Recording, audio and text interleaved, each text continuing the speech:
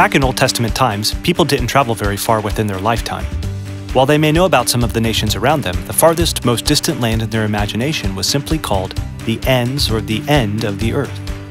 There were several ways to talk about this in the biblical language of Hebrew, but one way to say it was Kitsei Haaretz, which means the edge or edges or corners of the earth. Turns out that God is very interested in this region.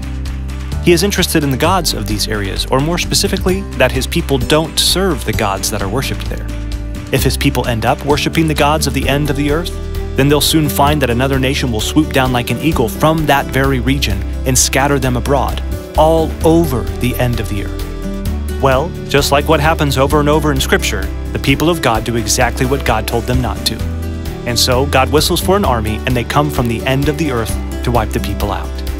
But God has bigger purposes for his people and for the ends of the earth. In fact, since he already controls this area, both as its creator and the one who causes the clouds to rise over it, God is going to use his people as a light for those dwelling in the darkest corners of the world. God will rescue his people from this place, but he will use their presence to bring the light of his good news to this place.